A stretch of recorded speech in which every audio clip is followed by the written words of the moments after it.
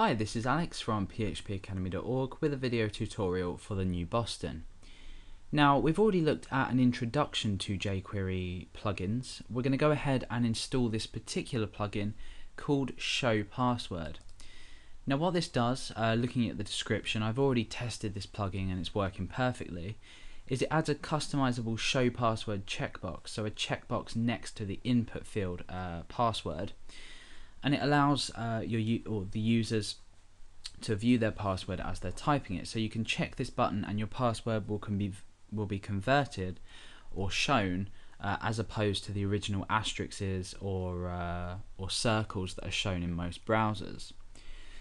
So I've come over to plugins.jquery.com/project/showpassword. So if you want to follow along this tutorial of installing this plugin, then go ahead to that address now and follow along the links that I click. Now there's no releases actually uploaded onto this jQuery page, but we have a resources section here where we can go over to the home page of this the plugin of this author, or the author of this plugin rather. So when we go down, we get some more description about it. We can view a demo and also download this as well. So let's go ahead and first of all view a demo. That's quite important so we know how it functions and how it should function. You can see that we've been giving a usage snippet just here, and just further down there's some more options that we can give it. We're just going to be focusing on installing the plugin and the best ways to do this. So let's say I was to go ahead and type a password just in here.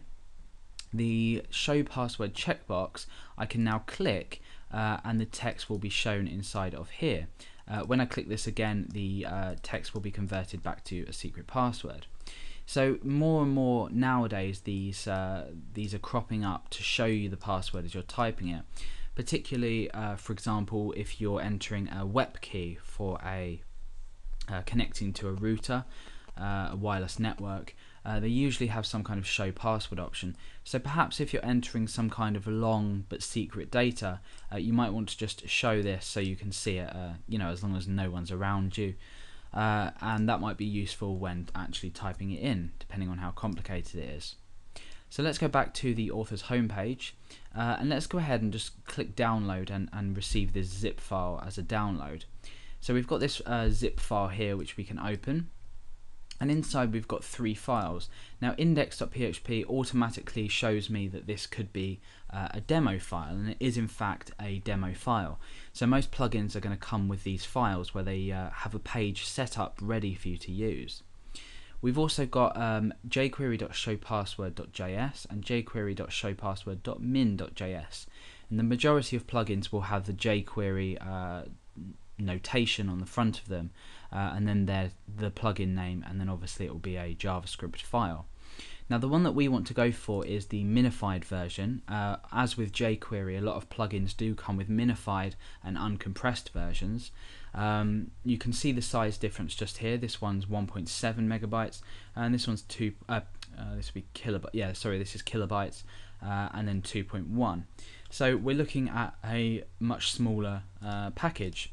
If you wanted to go ahead and modify a plugin for any reason and the author has provided you with an uncompressed version, you can go ahead and use this one. But it's always best to use a minified version of a plugin or jQuery just to keep page load time down, or to a minimum. So at the moment on my page I just have a style sheet included, which isn't relevant in this case, but the main thing to look out for is we have this jQuery.js, so we have jQuery included. jQuery plugins require jQuery, so you're going to need to make sure you've included jQuery before you include the plugin files.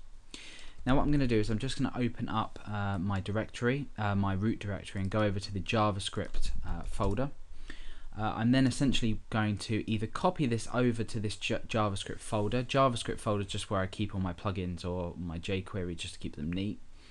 But what I'm going to do is I'm going to cancel that, and I'm going to double click on this to open it up in my text editor.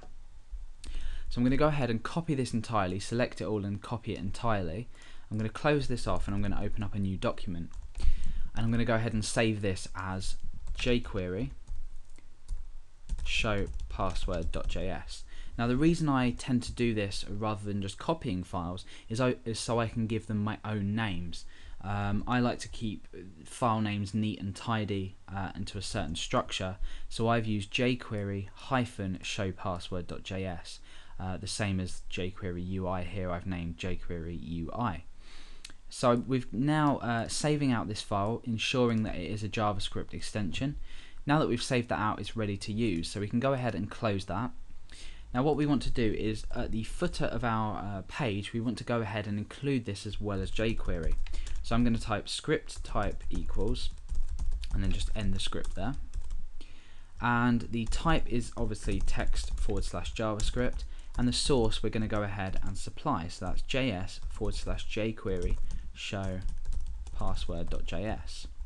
So now that I've saved that out, if we come over to my page here and refresh, that should now be included. As long as I've spelt this right and the file actually exists, it will be included in the page. Now, as with all jQuery or JavaScript, we'll want to keep all of our code in an external file.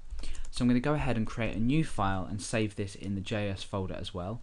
And this is just going to be called password.js.